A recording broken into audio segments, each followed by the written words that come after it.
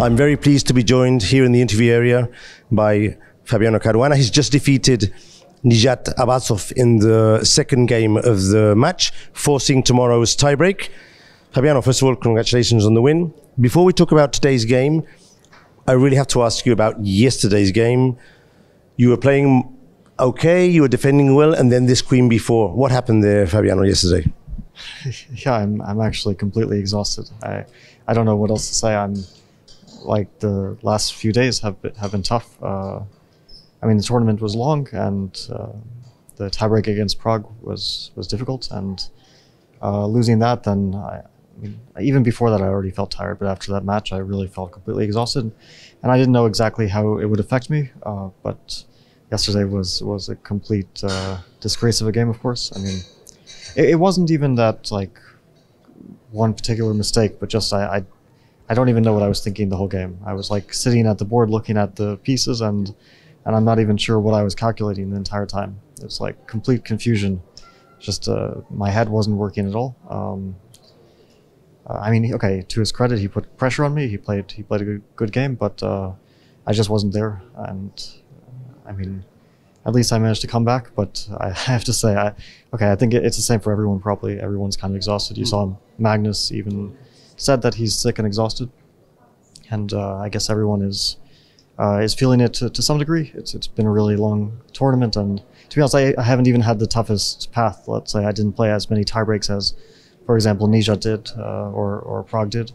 But yeah, that's the level of play I think can be explained by tiredness. So you lose yesterday, probably didn't have a good night, but you still had to try and come back today with the white pieces. And he went, instead of going for the Sveshnikov, he went for this bishop b4 line, and you chose the tricky queen f3. It seemed to us that you sort of caught him in the opening, or at least he didn't fully understand all the lines or the complexity of the line. Was that your sensation during the game?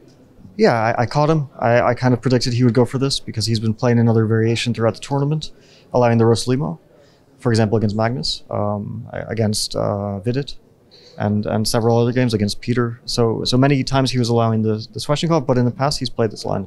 And I thought he wouldn't want to get the sort of fight that we would have in the Sveshnikov, sorry, not the Sveshnikov, the Roslimo, where it's kind of a long game. We both, no, you know, like white doesn't get much of an edge usually, but you get a really tough fight. While here, black is just trying to kill the game off with the four knights, and there's a lot of theory behind it. So I prepared a surprise, which worked out perfectly. He didn't know this very rare long castle, I guess. Usually white gives a check, and takes the rook, and there's some theory there.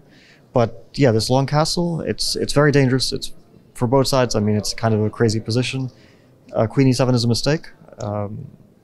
After that, it's a pretty bad position, although I have to say it was very, very tough to win this endgame. I don't know, I probably made some mistakes in it. Maybe bishop b5 was questionable. I felt like bishop b5, I kind of probably should have done something else. But in any case, I was probably better throughout the entire game. Yeah, queen e7 was a mistake, but I don't think you can fault him for this mistake because it's such a difficult position. I mean, black should either play e5 or g5 or rook b8. There's like three decent moves. And queen e7, the funny thing is that like this c4, queen f6, c3 was played in a game between like under 14 girls a long time ago. And white played a perfect game, like absolutely perfect, immaculate game. So that was, so we were following this very obscure game, and he deviated with g5. I didn't know like what, I was kind of torn between bishop d6, which is the obvious move, and cd5 was kind of tempting, but cd5 seemed too complicated to figure out, so I went for that endgame. f3 I wasn't 100% sure about, but I felt like it's the right move to restrict his knight. And yeah, then bishop b5 was maybe not the right decision, because then I thought that he could get the same position. Like I thought maybe this dc3 was a big mistake. He can play bishop to e6 or bishop f5. He gets a position with two pawns versus one pawn on the queen side. I have an exchange up. He has the bishop, which stays, let's say, on e6. I think it's very difficult to win this. And after dc3, I feel like it's winning. He probably underestimated bishop a4, although I could be wrong, of course. That's a question we were more or less trying to analyze or understand. And even in the commentators' booth, they were not confused, but they asked me to ask you this question. When you dropped the A2 pawn instead of playing the other line, which was A3, were you confident the endgame was winning? Did you know about any previous example, or was it just a hunch that you'd win that endgame? I felt like with the pawn on G5, he has a weakness. Okay, without rooks, it's completely winning, for sure. With rooks, it's pretty difficult, but I did feel like I have a hook to attack the G5 pawn. And I considered A3 for a while, but then I thought, okay, he'll put his bishop on D5. So that's why rook C3 also stops bishop D5. Then I'll probably, before taking on C3, I'll probably throw in rook D8. Because if I take, then maybe he gets more counterplay. My rook on D6 is terribly placed, so I have to put it on D8.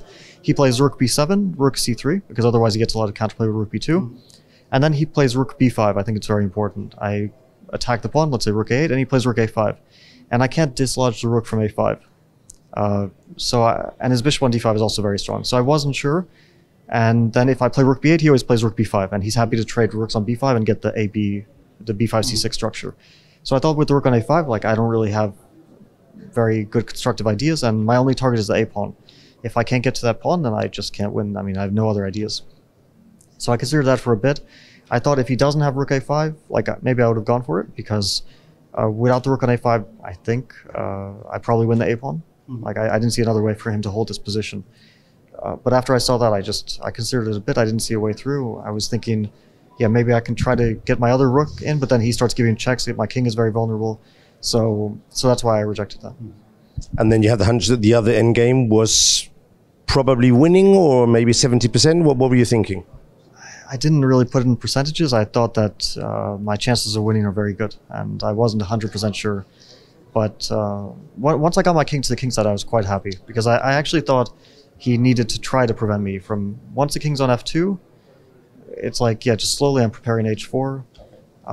Maybe he could have tried to get his pawn to H4, but I also have F4, and like somehow, I mean, he just waited. That's a strategy as well, but it didn't work out, because I eventually managed to get this H4 in. The G pawn becomes very weak. Okay, putting the bishop on G6 is probably a mistake. I guess he should keep the bishop on E6. I guess that's more tenacious. I was kind of happy when he put the bishop on G6. So, of course, you're exhausted. Abasov is probably also exhausted. You have the momentum now because you won the second game. But tomorrow you have a really tough tiebreak with Abasov. Two questions. What are you going to do to prepare this tiebreak? And how do you think the matchup? He did eliminate Guidi in the tiebreak. What do you think of him as a tiebreak player? No, I think it's going to be very tough. I mean, not only did he beat Danish, but also he beat Peter. He beat Fressinet in the second round. So yeah, he's won a number of tiebreaks. I mean, he's playing well. Even today, I don't think he played a bad game or anything. It's just opening didn't work out. And yeah, in terms of preparing for the tiebreak, I'm going to try to rest as much as possible. That's the main thing for me.